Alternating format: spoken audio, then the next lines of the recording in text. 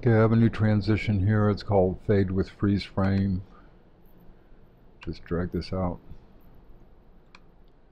Okay, once you add the transition, you should select it, and you need to decide which way you're going to go with this. There's two different ways of handling this. One is to freeze the incoming video and then fade out, and the other way is to go from a solid color and fade into the outgoing video, and they can both be handled with this one transition.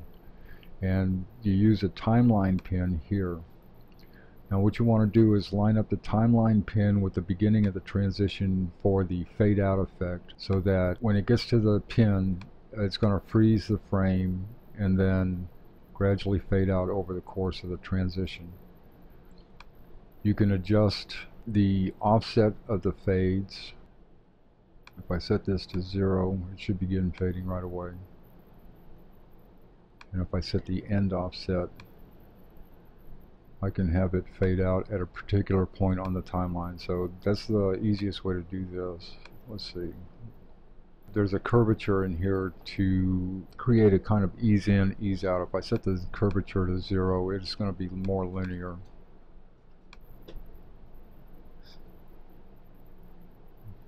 Alright, so that's the fade out, and that's basically how you can figure out exactly where you want it to start to fade. You can set the timeline and start moving this. And as soon as you can detect any bit of a fade, then that's where it'll start. Move to the end. You can move the end offset.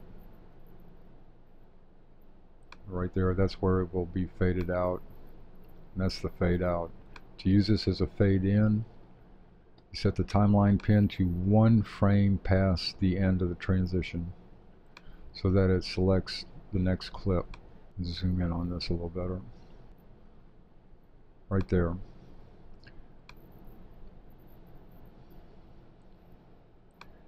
And select fade in. And the same things apply. To adjust the volume of the clips,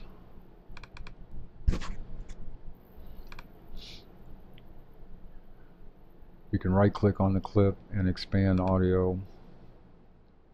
Right click, expand, and then determine where you want the sound to begin or end. And just trim that right there, and trim this one in so that it starts while it's still still. If you want,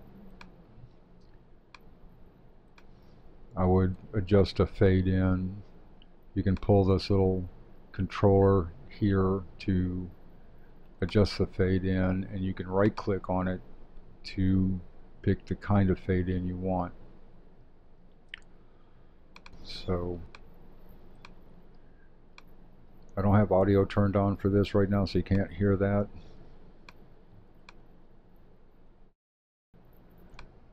The only other aspect of this that you might want to consider is a fade out and a fade in. And to do that, I recommend adding a gap. So you can press the P key down and click on your outgoing clip and move it out. I think the default time of the transition is about 5 seconds, so you would need that much time in between to apply 2 freezes. So I need more than that.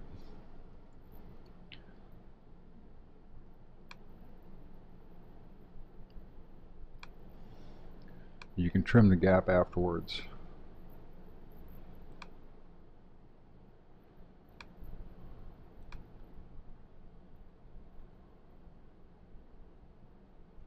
Yeah. So for this one, I'd have a fade out. And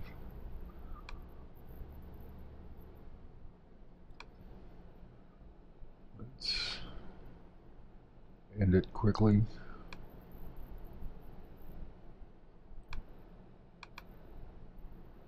If you need more, you can click and drag on the number. And for the fade in, I will go ahead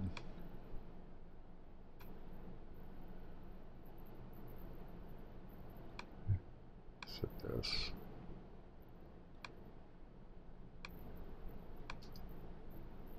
Freeze, fade,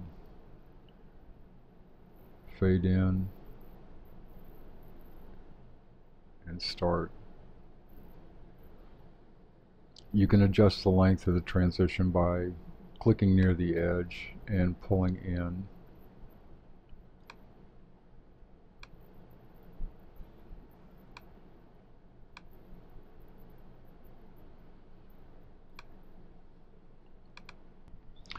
And as soon as this renders, I'll play through it.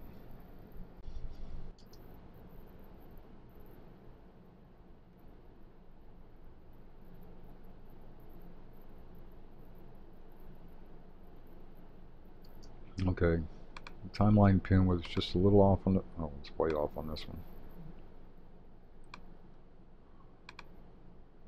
Alright.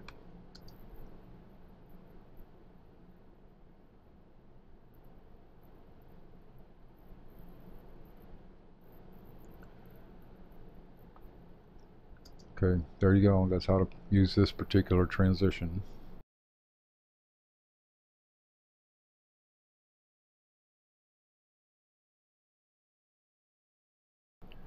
Hope you find it useful. I'll catch you on the next one.